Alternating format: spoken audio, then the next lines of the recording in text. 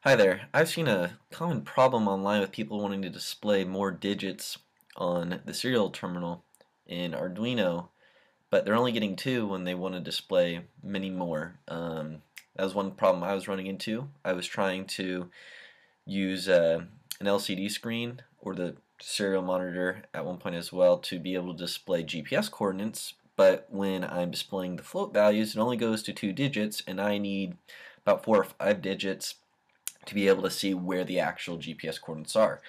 So I went online. I really couldn't find anything to help me out.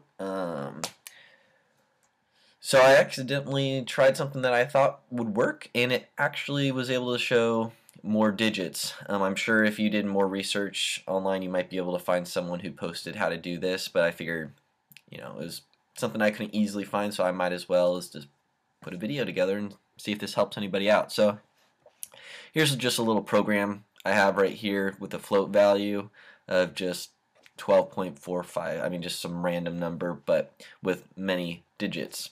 And to make this work, you have to have it as a float. So you have a float value, which means that you'll be having decimal points along with the value. And what I'm going to do is just print this value, and let me erase that and show you what the default is when you print this to the serial monitor. So when you run this, this is typically what people see, and they wish they could get this entire value of 12.4453 or whatever value it may be that you guys are using. So let me print that, and you can see right here that it's only showing 12.45 and it's rounding the second digit. It really is showing or using the entire value, but just for display purposes, they're only showing you to second digit. But when it does calculations and stuff like that in your code, it is using the entire float value.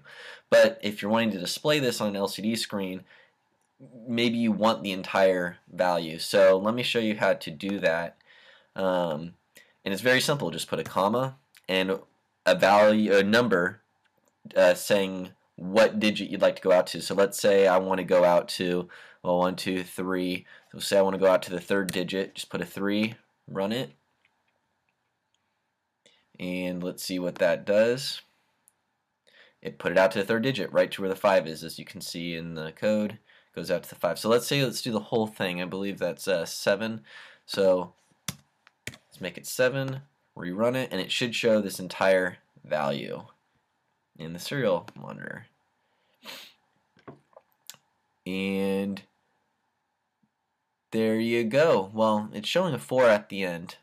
I don't know what the issue is with that, but it is showing the value. Let me try 8 and see if that makes that a 5. I'm sure it'll show some random value out here because it's not specified, but that's how I was able to get my values to display on an LCD screen with the GPS, because that's what I needed, and I'm sure there's many projects that you guys who are watching this need to have more values being displayed so you can get more accurate results, at least just seeing it. But like I said earlier, no matter what, the program is using the entire float value, but when displaying it, it defaults to just its 2 digits. So I'm just curious, let me try 8 and see what happens. I know if you go more than what the actual float value is, you start getting random numbers. Yeah, so like this 3 I didn't put there, but it still shows you the values that you put in here originally. That's not a 5, but well, maybe someone can comment and tell me why that possibly is. I have a feeling it's just because it's not necessarily designated at a certain length. That's just how the program is specifying the number at that distance or at that digit. So hope this helps. Hope this clears up some questions about how to be able to print float values in serial monitor. I know it was a question I had when I was dealing with my project, and hopefully this clears up any questions that you guys may have. Just to bring up a point again, this is only going to work if you make this a float value. If you make this an integer, it's only going to show 12. To get the values to show digits or decimal points, you need to have float. So again, hope this helps. And if you have any questions, feel free to comment, and I'll try to respond as much as I can. If there's anything I said that you guys felt was incorrect, feel free to comment and correct me. But hope this helped, and enjoy the rest of your day, and have a good one. Enjoy making your projects.